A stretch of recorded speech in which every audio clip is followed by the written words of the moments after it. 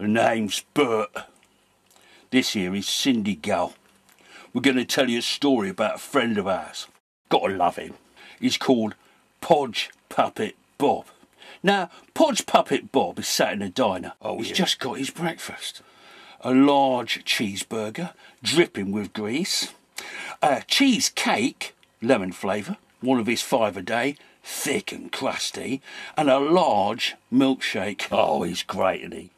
He's just about to tuck in when the door behind him suddenly flies open. In jump 3 young dudes all dressed in lycra with polycarbon helmets on. They start cutting shapes all over the diner, karate kicking, jumping about, showing just how athletic they are. Polycarbon helmets? What's that? One of them gets really close to Podge Puppet Bob.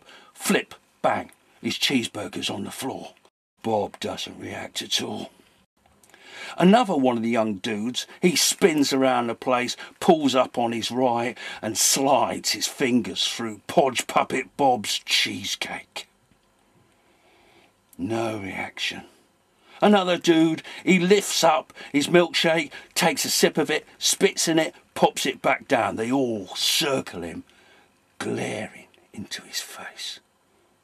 Podge Puppet Bob, he doesn't react at all. He quietly stands up, turns, walks out the door. So the young dudes, they leap about and they make their way to the counter. There's a young girl there serving. She's looking out the window, trying to ignore them. So they lean forward, glare at her and say, "Not much of a man, was he?" She turns to them and says, "No, he's not much of a truck driver either.